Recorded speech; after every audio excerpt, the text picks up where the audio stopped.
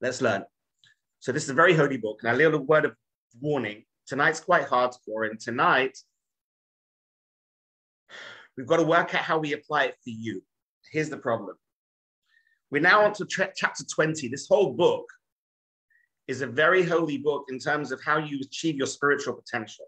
So just imagine, right? There's 49 rungs spiritually that we can all spend time going up and down. Can you imagine you at rung 35, how awesome and great that is? And then you get to 40 and 40.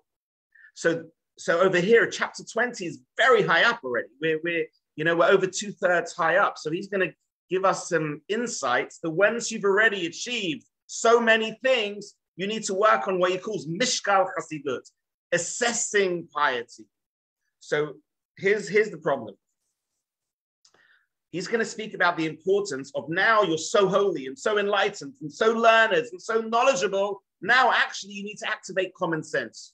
And we're going to speak about the importance of just general common sense and learning how to assess, to understand how to balance one's spirituality with, on one hand, the Torah, reality, life, where you're holding, and why many of you, I feel, we shouldn't just jump in to say, oh, all I need to do is common sense. It's common sense post an awful lot of knowledge.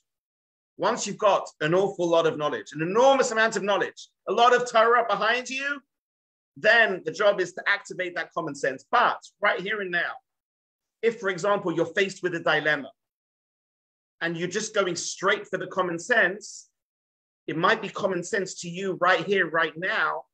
But if it's not based on knowledge, if it's not based on reams and vast volumes of Torah, then you might not actually be getting to the correct conclusion. So what we're getting at is step one, a lot of knowledge is needed. When you've hit this tremendous amount of knowledge, then you have to activate this branch of common sense to balance it all out. So I don't want to, this is my caveat tonight. What we're saying tonight shouldn't preclude you having a journey of learning as much as possible. And by the way, therefore, if you're faced with a dilemma, what you're meant to do, any of you at any stage can ask for my WhatsApp. Many of you have it. And if you've got a question, call me. And that's what the rabbi's there for. It isn't Birkei Avot. I'll say, Rav, you should make for yourself a rabbi, or if you've got any other, there's some great rabbis around this planet. Speak to a rabbi. And when you have a dilemma, first and foremost, ask the question. Ask the question. Eventually, hopefully you'll become so knowledgeable and become so learned that we give you the instinct to be able to work things out for yourself as well. And this is really where we're holding in this chapter. So what we're saying is this chapter already assumes an awful lot of knowledge. So now we're there. So just imagine that we are now on this holy level of chapter 20, where we've already got purity and we've got cleanliness and we've got introspection and we've separation, piety. So you've now literally near the top of your spiritual ladder. Now we read it. But obviously what we're going to say tonight will be relevant to you because we're very blessed that every week there's standalone material which you're going to gain from. So don't go anywhere. There'll be something you'll hear tonight, which is exactly what Hashem needed you to hear for your spiritual growth this week. So don't go anywhere for the next 50 minutes. Because there will be some jewels, some gems, which is exactly what you needed to hear for where you're holding today. So even though there's like this long-term vision of trying by the end of your life to hit your highest spiritual level, this week, or even maybe today or tomorrow, there's going to be some Torah you're going to hear tonight, which is pivotal and invaluable for your spiritual 24/7 period. So here we go. Says the Ramchal. By the way, maybe, James, if you want to put it on the Zoom, but someone, I can see there's a few first-timers here, so welcome to the first-timers. We like rookies, welcome. You know, it only gets easy, everybody. Don't run a mile, and if it's the first time, you've got to join us with a l'chaim. That's part of the habit, so l'chaim, everybody, l'chaim. I've made a blessing already for those who like to ask. L'chaim, Larry's got his cocktail. What even is that, Larry? It's like a pomegranate. Okay, so here we go. So if you go to Safaria, if you want to look it up inside, I think on Safaria, James will put the link. Hopefully you can hopefully see Path of the Just, chapter 20 inside, but you can take my word for it. I'm not lying. I'm just saying to you what he's saying. Here we go. Says the Ramchal. What needs to be explained at this point is how to assess the nature of this kind of piety. It's a matter of highest importance. You should be aware that in actuality, it's the most difficult aspect of piety because of the subtleties. Meaning, one thing is to be pious. The next thing is, nice to see you, Natalie, on Instagram. Next thing is, how do you apply it to your life? Meaning, let's try and be a few analogies.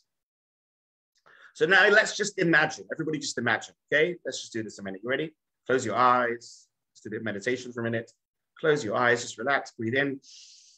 Breathe out. Let's try and get to a higher level of consciousness. So we are learning from the level of what's called das. Das is a very high place of consciousness, which is really how we should be interacting with each other. So just relax. Now start visualizing you at your highest level. Or maybe to get you in the mood, this week, Cedra, we spoke about Moshe Rabbeinu. Just imagine what Moshe Rabbeinu looked like and his father-in-law, Yisro. Could you imagine the 10 Commandments? Imagine you were there at the 10 Commandments, hearing Hashem say, I am Hashem, your God. 3 million of us heard the 10 Commandments. Just imagine being there for a moment. So you're in this very holy place. So now come away from that, so you're holy. Now, how do you deal with that level of holiness in a world of reality? How do you, Rabbi Shimon Bar Yochai, when he was in the cave for 12 years learning with an angel, when he came out, he couldn't cope with society. He was giving people looks. They were dying, literally, the Talmud says. He couldn't deal with sin. He couldn't deal with inconsistency, with hypocrisy. So how do we deal with society? How do we deal with friends, family, loved ones, not perhaps behaving the way that now you want to behave? Let's say you're in a place where you don't want to hear Lashon Hara. You don't want to hear gossip. You don't want to hear evil slander. Yet you go around to your friends, to your family, and you're hearing it. How do you deal with that? So instead of like torching down the house, right? And saying, oh, you bunch of heathens, I'm never going to speak to you ever again. That is not the way to do it. That is not the way to do it. So how does one deal with you're on that high level of holiness? But there's life and there's reality and there's business. And so how do you deal with it? So he says like this, there's a lot of subtleties. And he says the Yetzer Hara, I'm going to teach you a phrase tonight. Some of you know, I think Larry knows this phrase I like to use. There's a concept called the From Yetzer Hara. What does that mean? Again, for the first time, let me try and translate. The way Hashem made us is to have free will. Otherwise, there's no point of being here. We are higher than angels. Angels don't have free will. We have free will. The way free will works is Hashem creates us with a soul which wants to cleave to God and do the right thing. But then Hashem creates us with our nemesis or self-sabotage voice, which is called, anyone, as we know, you can type it in, Yetzer Hara, which is the evil inclination, the lower self.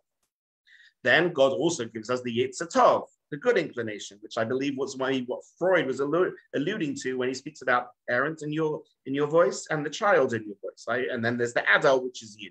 Okay. So says the Ramchal, we have the Yetzer Hara normally is like, do that sin and do that sin, but not when you're in a very high level.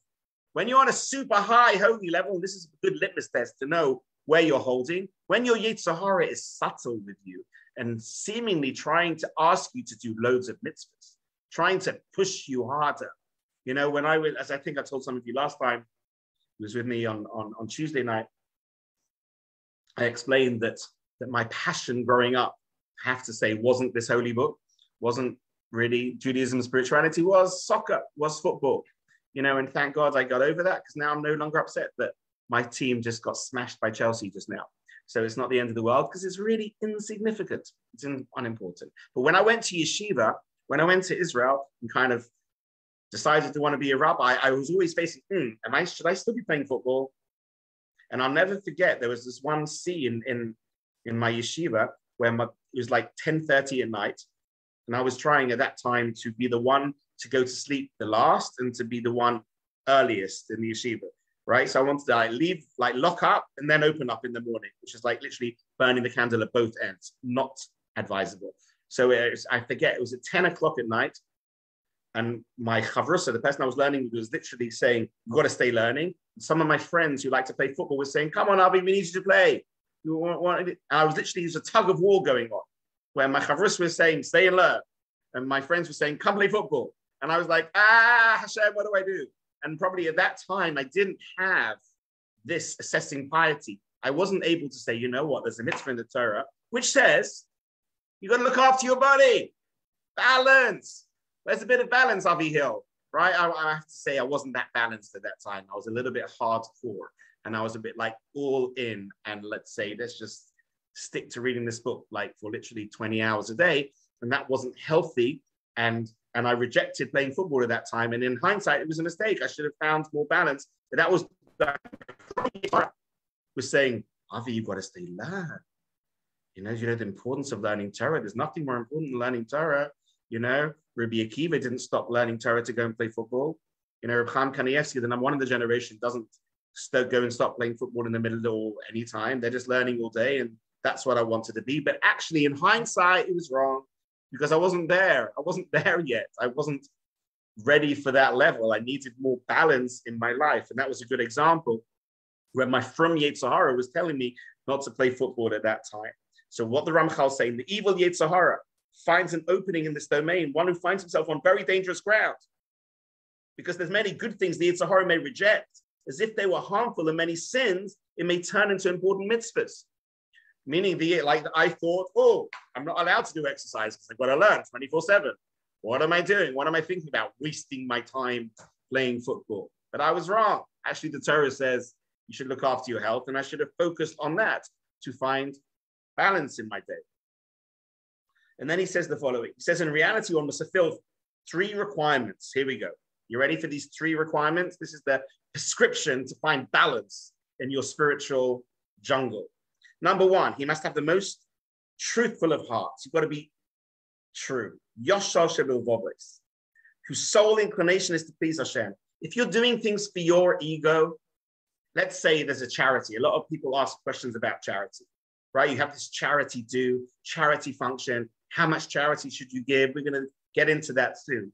If you're giving charity because it's good for your business networking and it's good for your name up in lights, and you want the world to whoa, you're amazing, you're giving that, then let's not even begin the discussion, because that's coming from a place of ego. That's coming from a place of lower self. So there's nothing even to talk about.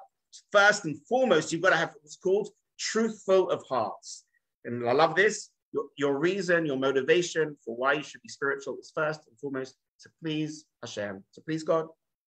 He must analyze his actions intensely and try and, so that's the step 1 was to be truth, to be pure of motivation. Second is to have analysis, to try and rectify them with a self purpose in his mind. You've got to constantly be checking in. At the end of your day, have a little journal. What went right today? What went wrong today? What could I have done better today? Be super honest with yourself.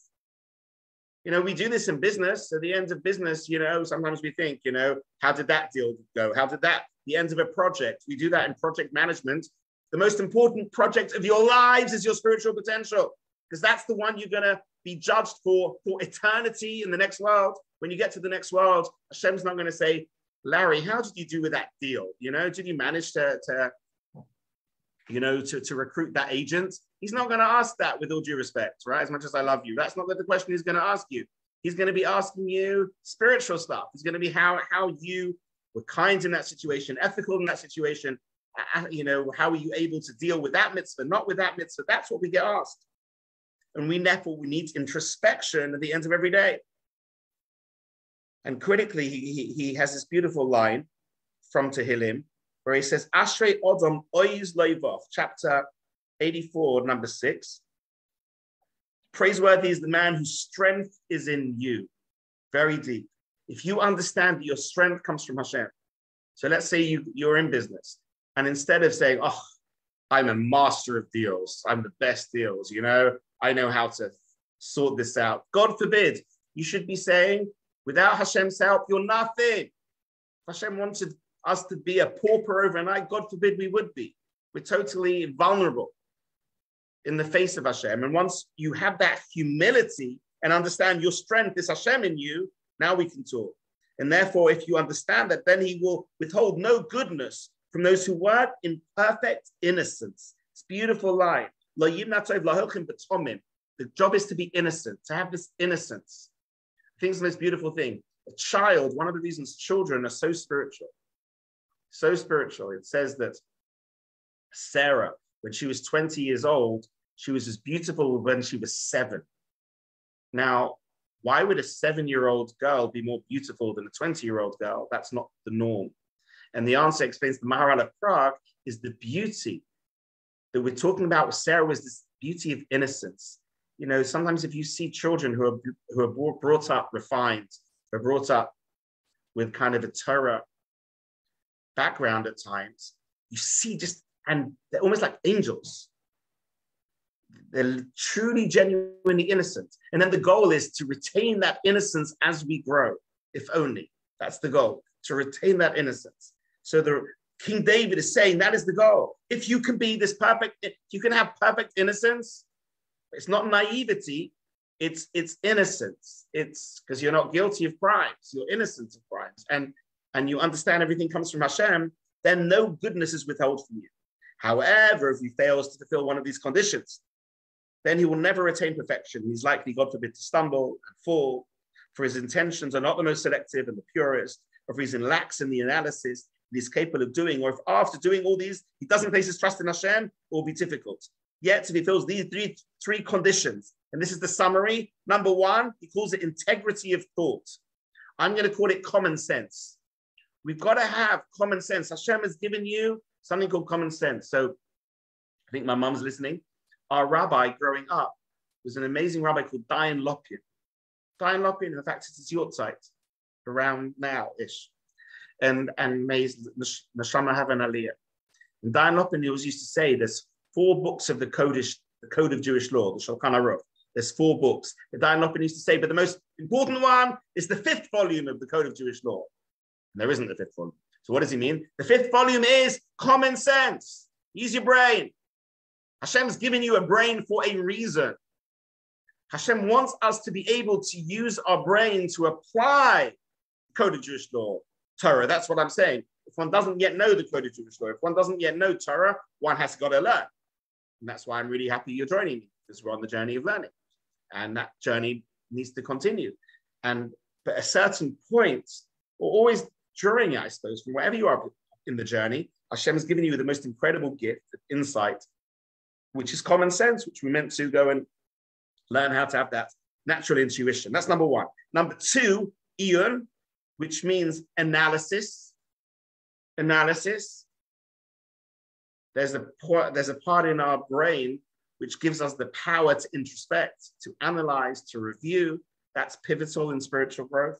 And then, very interesting, bitachon, which is not to be mistaken for Bitcoin, right? It's not that type of currency. Bitachon means trust in Hashem. Trust in Hashem, everybody. Total, putting all your trust in Hashem. Feeling almost like, have you ever played the game when you're falling and someone's catching you? That's almost the game we need to learn how to play every day with Hashem. Hashem's let me hold you, let me catch you, let me hold you, let me walk with you, let me take you. And ironically, you all know the story, the famous story about the footprints. In short, there's these 2 footprints walking. Someone has a dream, they see these 2 footprints, and then it goes more into narrower. And then you only see one pair of footprints. And the guy wakes up with a nightmare saying, oh my gosh, initially there was 2, I was being escorted, I was being helped, and now I'm in the scary parts, there's only 1 pair of footprints.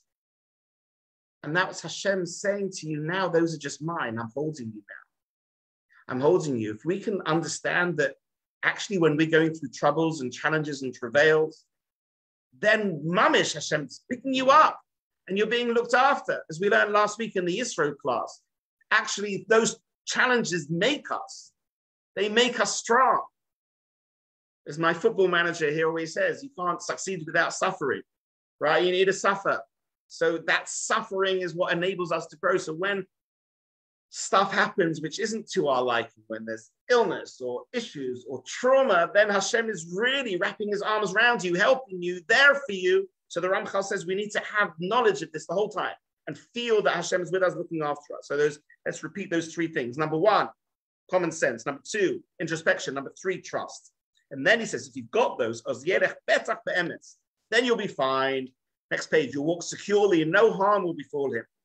This is what Hannah prophesied in Samuel. He will protect the feet of his pious ones. Ragle chasidov yishmar. If you're pious, then you're protected. Back to the footprints. Or another line from King David, chapter 37. He will not forsake his pious ones. They will be eternally protected. Meaning, if you really want Hashem to hold on and look after you, we do need to be pious. We need to be innocent. We need to be good. We need to be God-fearing. Very quickly, yes, Hashem loves everyone. He loves the whole of humanity. But there's a system out there, which I think I need to share with you. There's two ways Hashem runs the world. One is called Hashgacha Klolis, and one is Hashgacha Pratis, which means general providence and individual providence. Let me explain. For the majority of the world, if someone has a broken leg, that's not because Hashem has decided, because of their spiritual level, they need to have a broken leg, because they're not playing that game. They're very much involved in the natural world, in nature, in luck. People say, I was lucky today, I wasn't lucky today. That's how people can live their lives. And Hashem kind of backs out and lets you live out your own fate. However, that's not what we believe happens for those who want a much closer relationship to God. The tzaddikim say there's a system, this is the one that Hashem wants, which is what the Baal Shem Tov talks about, which is called Hashgacha Pratis, which is individual providence, which is every little thing that happens is because Hashem has decided this is what you need for your growth. There's literally constant karma going on. Every action leads to a reaction. And therefore, what King David is saying, if you feel that closeness to God, you'll never be forsaken. You'll never be forsaken. One of my favorite songs that I love to sing, I'm not going to regale you now with the tune, maybe later if you want, after a few more drinks. There's a beautiful song at the end of Grace After Meals. It says, Nar HaYisi.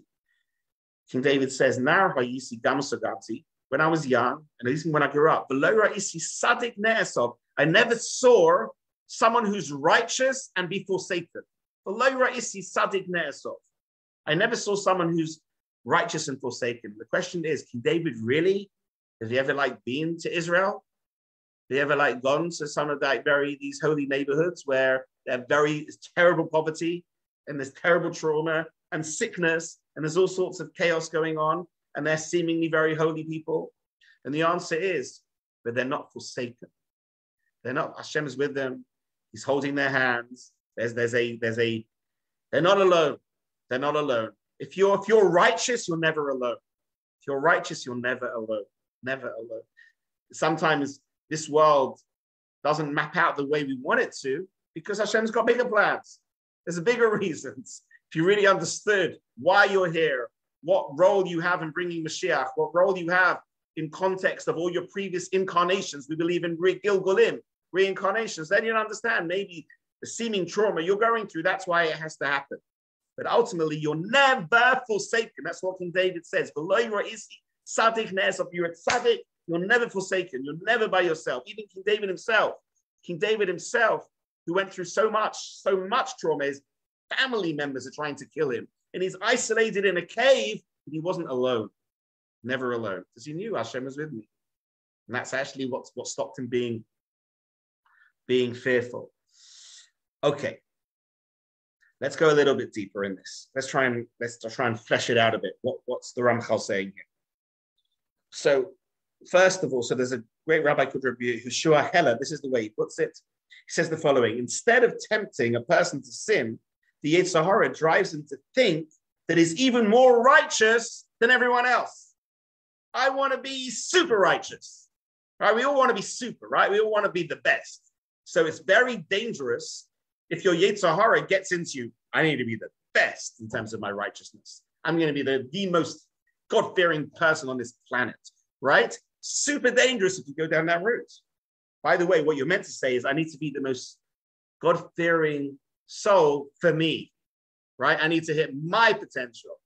You know, one of the reasons I like golf is really you're not playing against anyone else. You're playing against yourself. There's a process called the handicap system where I can have a game against Rory McIlroy tomorrow, right? And maybe even win, depends on how much, shots he gives me, because you're really playing against yourself. I'll let you into a secret. I play to 14, right? My handicap is 14, right? So that means if I play within my capabilities, I could beat the number one golfer. So it doesn't. So that's where we are all playing spiritually. You're playing against yourself. You're not playing against others, and then that will help you. But the Yesharim, your lower self, is way more cunning. It's no, I need to be better than him. I need to give more charity to that person. I need to learn more Torah than that person, and I need to pray longer than that person. As soon as you're comparing yourself to others, you know it's the Yesharim. You know it's the Yesharim. The Chofetz Chaim wouldn't even dream of comparing himself to anybody. He just wants to be the best himself for Hashem. He's just trying to help Hashem, trying to help Hashem. We're living in such a messed up society where, let's say, in politics, and in the UK right now, it's chaos. In our politics, I think in America it's just as bad, right? Just chaos politically, because everyone wants the top job, right? Everyone's trying to knife Boris Johnson, and the deputy prime minister would like him, and the chancellor wants that job. Everyone wants the top job. Everyone's comparing themselves to others to try and get power. Spirituality is the opposite. The only power is Hashem. Right? The only power is God. Our job is to be of service to higher power. If you're of service, there shouldn't be a game. It shouldn't be competition. It should be whatever God wants me to do. You know, if God, one of my rabbis used to say to me, if God decides that on one Yom Kippur, you go to the bathroom and then the bathroom locks and breaks and everyone's in synagogue and there's no phone. So you're stuck in the toilet on Yom Kippur. God forbid. Says my mashgiach, my rabbi, that's because that's where God wants you. And therefore, if you're in the toilet, you're not allowed to pray. You're not allowed to learn Torah. So God would want you in the bathroom that Yom Kippur. That's your spiritual job. That's where God wants you that year, at that time. Where we find ourselves is where God puts us. And therefore, we shouldn't be comparing ourselves to others, but the Yetzer is going to, unfortunately, try and ensnare us. That the chassid can be tempted only by the illusion of more spirituality and more piety. And this is the problem. The problem is the higher you go. And as I said, if this is your issue, at least it's a better issue than how it was a few years ago. Because where you start off, the issue is, I want to smash that person up. I want to take that person's property. I want to do things which are unethical.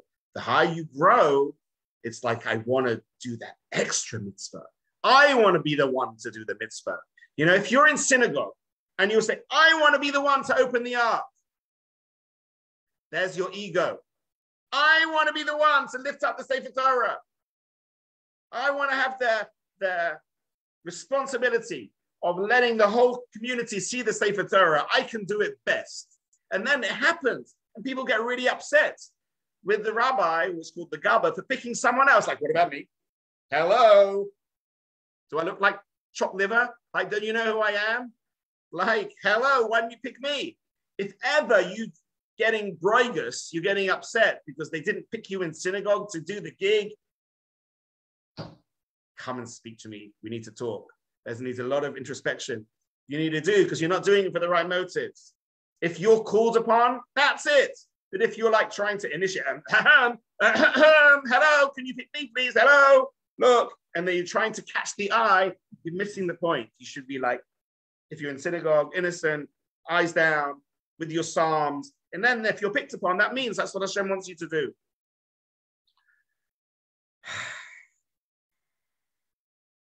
You're with me. Next. Oh, so there's this amazing, one of my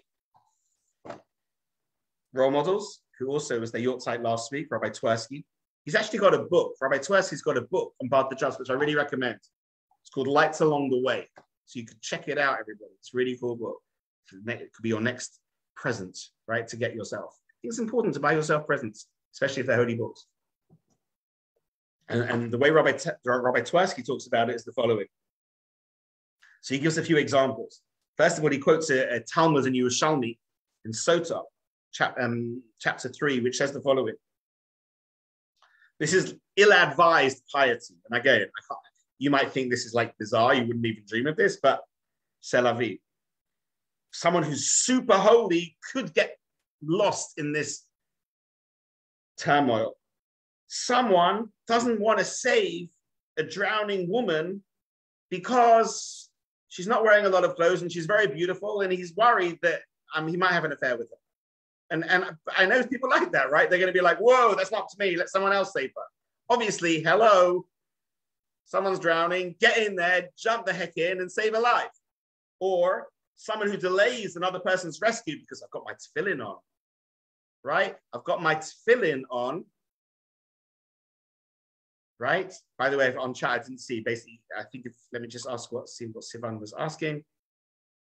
Yeah, if you're in the bathroom or the toilet, especially now, put it off, right? Because that's one thing, we shouldn't be learning Torah in the bathroom or the toilet. Whenever there's the room with no mezuzah, it's not because God's not there, because Hashem's everywhere, but there's a place Hashem says, no, that's where kind of what we call impurity exists. That's where you can be naked and you can go and sit on the toilet, and we don't kind of mix Torah. So you don't bring a holy book into the bathroom. You know, you don't bring a tefillin into the bathroom, right? That's going to be important. That's why the great Vilna Gaon, this genius who was learning the whole time, right? The whole time he was learning, he created a mathematical genius formula which professors speak about because he needed something to do on the toilet, the Vilna Gaon. So he's like, okay, I've got to think maths, right? So he wasn't allowed to learn Torah. So he played around with some mathematical formulas and came up with some genius. Maybe someone knows, maybe James can put it on our link. What's the famous Vilna Gaon's mathematical formula, which people will speak about for years. But people don't realize these amazing these mathematic professors who speak about it, you don't realize he made it up on the loo, guys, because he needs something to think about. You know, that's where I can think about football things, right? Some people, that's where they think about business, ironically, funnily enough. Apart from on Shabbos. On Shabbos, on the toilet, you can't think about, I don't know where we're going tonight, but the Shabbos on the toilet, you shouldn't be thinking about business either. So Shabbos on the toilet, go to sleep, right? Lots of sleep, you can sleep. But during the week, business, maths, sports, but no Torah, either in the shower or in the bath or on the toilet. Back to this. So what we're saying, the Talmud says, let's say you need to save someone, be like, I've got my tefillin on. So let me take my tefillin off first. No, are you joking? Someone's in danger with your tefillin on, you jump in there. But you start seeing the problem. Someone who's very holy and pious, they might think, oh, I can't put my tefillin in that situation. If we understood what tefillin were, which is really our Hashem's love for us, and God forbid someone's in distress, there's nothing more beautiful than taking your tefillin with you and saving someone with your tefillin on. That's exactly what Hashem wants. But in our false knowledge, in our from Yetzirah-ism, we think, whoa, I've got to first of all my tefillin away. No, someone's in danger, go save them. Straight away. It's called pikuach nefesh. Someone's life's in danger. You're meant to break Shabbat if someone's life's in danger. Rabbi Tueski brings another example. He says, giving charity. It's a good example. Some people who are poor, they give too much charity. You know that? Thank you, James. Has found the Vilna Gaon's theorem. And it's not an urban legend, it's true. So don't put that link on. Come on, man. All the links. Put the kosher links on, Jamesy boy. Kosher links. So here's the thing. So Maimonides writes, there is actually, now if you're a billionaire, and by the way, if any of you is a billionaire, then I've got some lovely charities that you can help with. But if you're not a billionaire or even a millionaire, you are allowed to give a lot more. But for most, what we call normal Joe Blogs, as we call it in London, for your average Joe Blogs, then you shouldn't be giving. Do anyone know what's the limit you're meant to be giving? Between 10 and 20%. Normally 10%. If you want to be really firm, you can give up to 20%, but not more than 20%. Because if you're putting yourself in financial poverty, and then someone's gonna have to go and knock on someone else's door for your sake, what are you giving charity? So Rabbi Tueski spoke about a very amazing story. He said his father obviously was a rabbi. And one day this very poor man came and gave his father $100 for a cause. And his father did what most people don't do and gave the money back. He says, no, you're joking. You're not allowed to give I want to give you $100 back. You're not the one that Hashem wants it to come from. Because for him, he couldn't afford it. You shouldn't be giving people charity stuff you couldn't afford. Rabbi Tueski says something very chilling at that point. He says, many years later, that man became very wealthy. And when he became very wealthy, he didn't give charity. He was actually a miser, which is fascinating, which shows that when there's imbalance, it's not coming from a healthy place. It's a really deep idea, everybody. It's worth coming tonight just to hear this point. Spirituality should be coming from a healthy place. If you're in a place of self-love and self-confidence and in a healthy relationship to God, that's how we're meant to do mitzvahs. But if it's coming from a place of extremism, extremity, from irrationality, imbalance, it's not healthy. It's not coming from a good place. So someone who's very poor, who's giving a lot of charity, it's actually not because they're that kind. You think it's because they're that kind. And Rabbi Twersky said, look at that guy. Years later, when he became a multimillionaire, he was a miser called Kamtzan, because he was imbalanced then as well. So it was for his ego. It actually wasn't for God, which is a really deep idea. But essentially, charity is a good example of don't try and be too charitable at the consequence and expenses of your family. Like your family miss out, your wife misses out because you're giving charity too much. Like charity begins at home, first and foremost. You got to make sure your loved ones are taken care of. But at the same time, 10% isn't yours. 10% is just not your money. Now, truth is, if your one is, God forbid, on the poverty line, then it doesn't apply to you.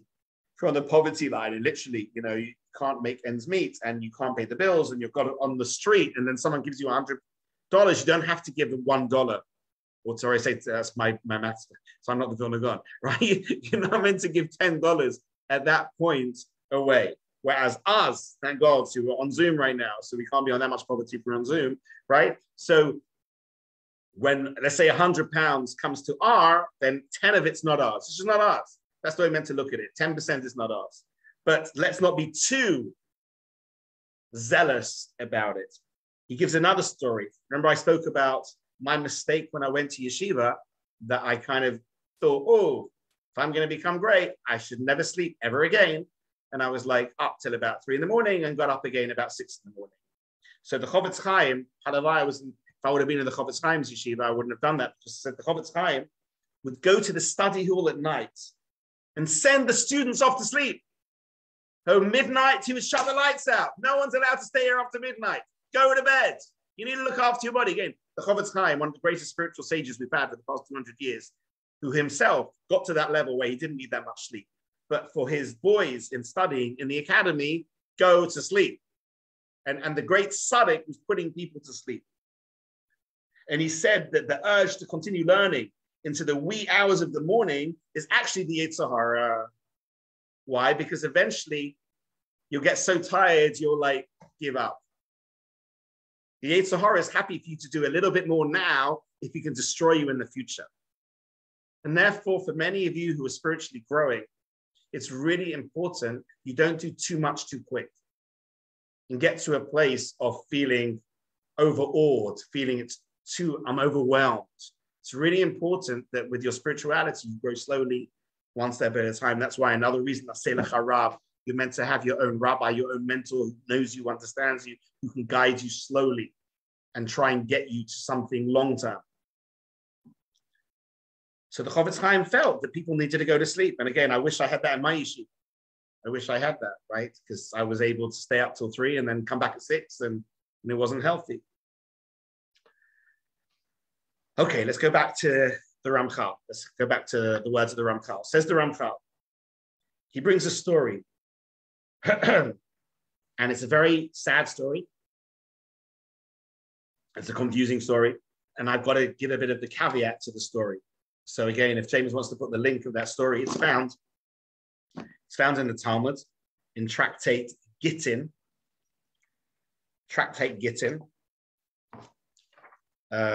Page 55b.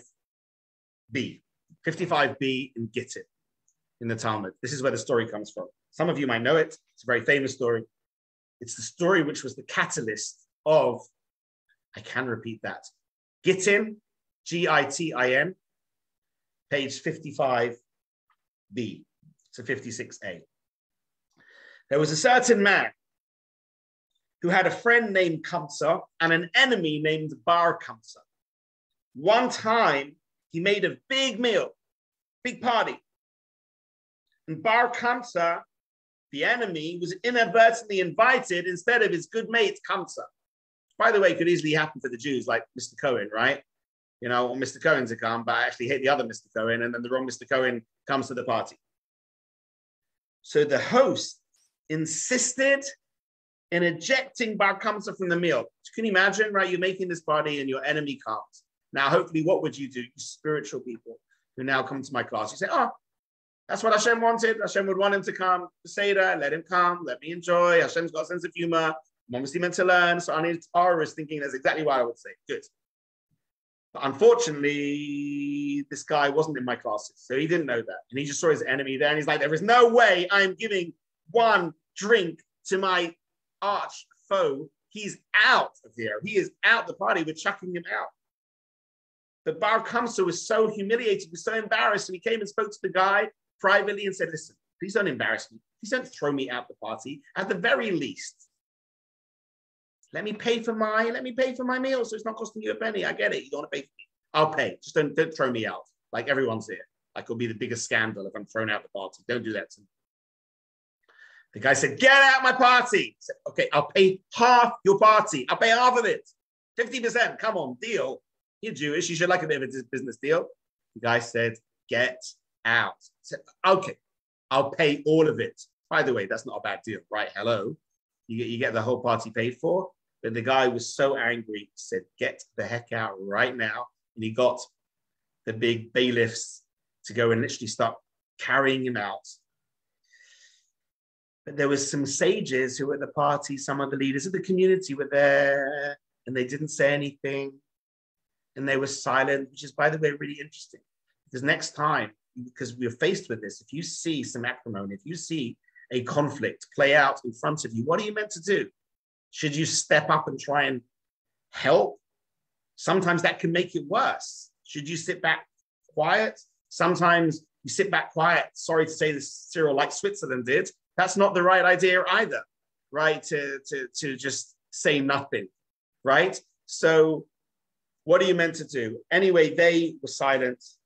And now this guy, Bar Kamsa, was thrown out. He says, oh, that's it. Because especially the sages didn't do anything, I'm going to retaliate.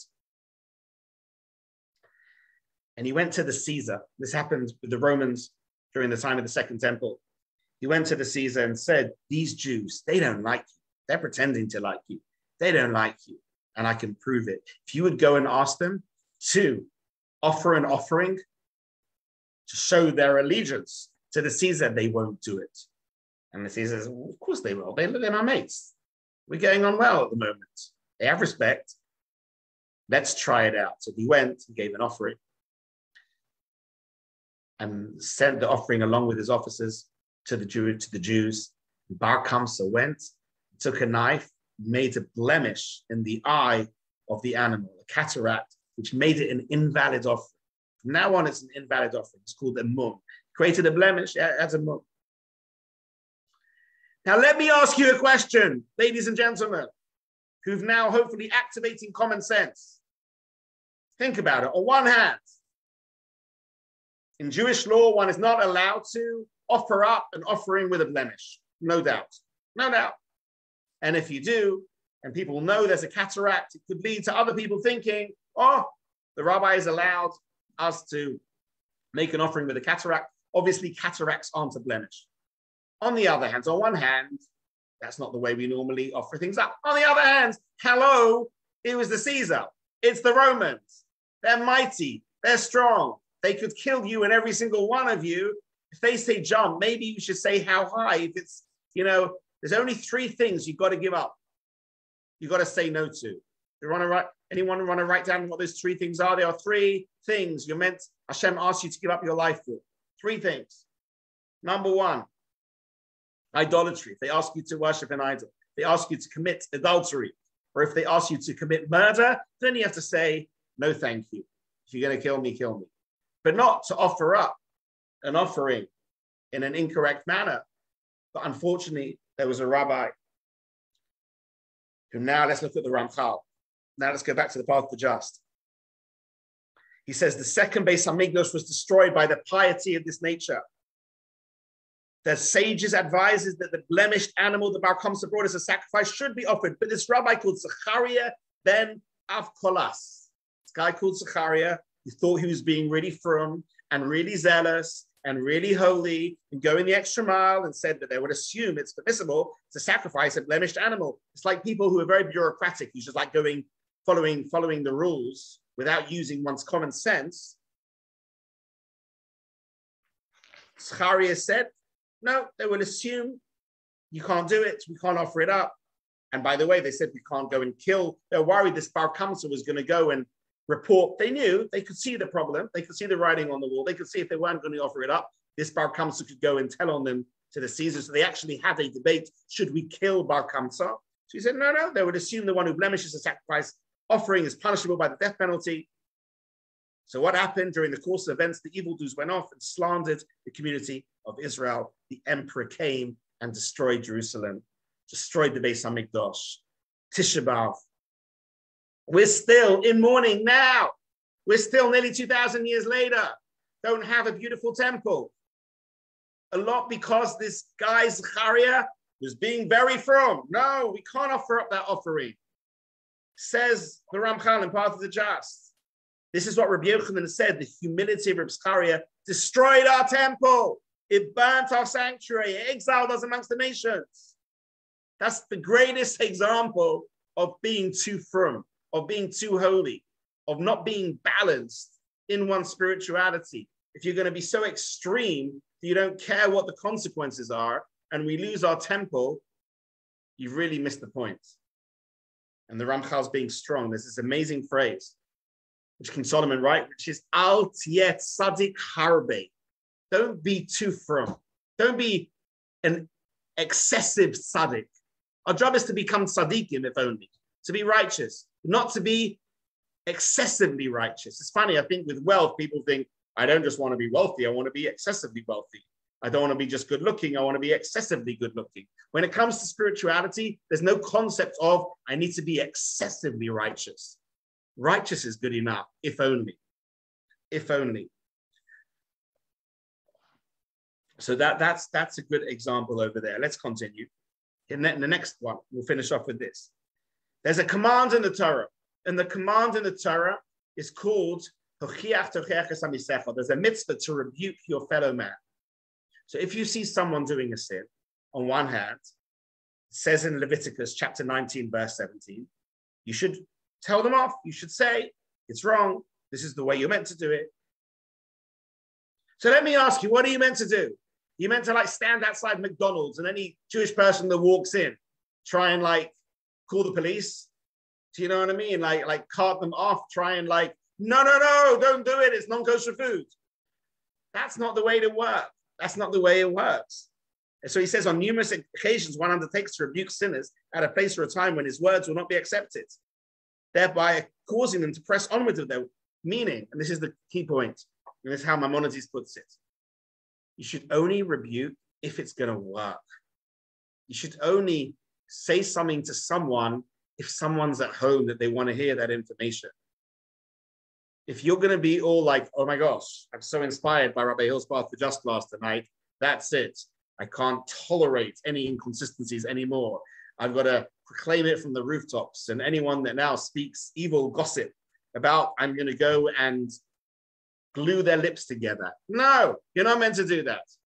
You're only ever meant to mention to someone that they're doing something wrong if it's going to help, if they're interested in listening, if they want to hear, if they're open, if they're on that journey, if they're interested at all, if it's going to actually make a positive difference. We call it in Hebrew to'elet. If it's constructive. If it's not, then rather let's not go there. Rather let's not go there. So it's very interesting. It's about people do that for people who are smoking, right? They start screaming at people who are smoking and taking away their cigarettes. Probably makes them smoke more, right? They're so stressed by the end of that experience, they go and smoke even more, right? So you've got to know how to do it, when to do it. Then Rabbi Twersky says something very interesting, because I also have this issue. As rabbis, what we get asked some interesting questions. We get asked, am I allowed to speak Lashon Hara about this person? I'll give you examples. And this is where Rabbi Tersky said it. He says, I received an inquiry regarding a shidduch, so regarding a few exceptions when you are allowed to share negative information. And one of those is if you know someone wants to marry someone. So if you're a matchmaker, for example, or if one of you says, oh, I've got this single friend and that single friend, we want to match them together, but let's say one of them has got schizophrenia. So they've got schizophrenia. So, and they had it when they were a bit younger. Do I have to share that information? So we get asked that, as rabbis get asked that, am I allowed to share this information if there was mental illness? Am I permitted to reveal it? So first of all, actually, one really has to reveal these things at a certain time. Maybe not at the very beginning, but we're not meant to be hiding important pieces of information. You are allowed to reveal it. But then Rabbi Twersky says, most cutting comments, he says, I can't help but wonder why this is the only time people are concerned about Lashon Hara. If people would consult a rabbi every time they're about to say something negative about someone else, the telephone company would have to erect a huge, fully computerized building to handle all the volume of calls. Think about it. Can you imagine if every time a Jewish person was about to speak Lashon Hara calls up their rabbi, the rabbi wouldn't have the senka to breathe because people are speaking Lashon Hara right, left, and center. So it's really interesting that some people, they act all holy. Oh, I'm not sure. Should I say this information? I need to check out with the rabbi. Now, again, by the way, you are meant to check out with the rabbi in certain information. So let's say whether it's for business, for relationships. Are you allowed to share certain information? It is healthy to share it at that point. But the point Rabbi Twersky is making is, I don't see the consistency. If you're really cared about Lashon Hara, then you should be calling up the rabbi the whole time, and people aren't. Because when you're with your friends in the bar, chilling out, kicking back, you're happy to kind of like goss a bit and chat about, your uncle or your cousin or that person or this person. And really, the Torah says we're not allowed to do that. As many of you know, as I said before, there's one verse in the Torah about eating pork.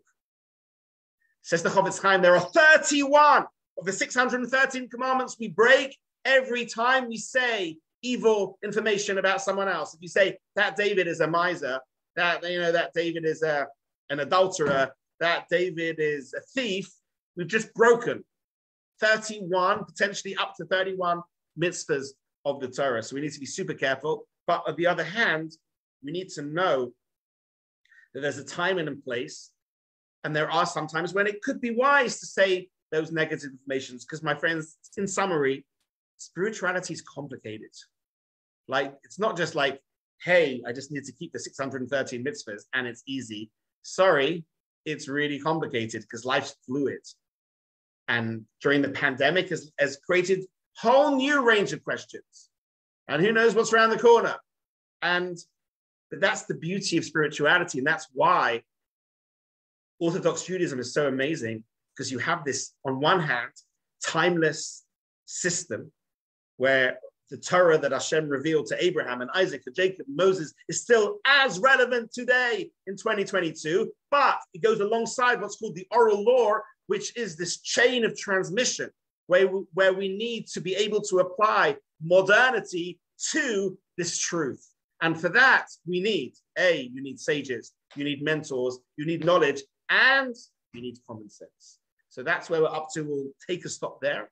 So I wouldn't, I'm sure you've got your next rabbi you're going to go and listen to at 9 o'clock my time. I'm convinced, obviously, because what else would you do in life other than just listen to rabbis all day? So I wish you well. Any questions? Happy to take any questions. Any questions, everybody? And please join me on Tuesday night for an intense Tzadok HaKohen talk on Mishpatim. It's going to be about the Kabbalistic roots of Shabbos this week. It's going to be hopefully an emotional journey this Tuesday night.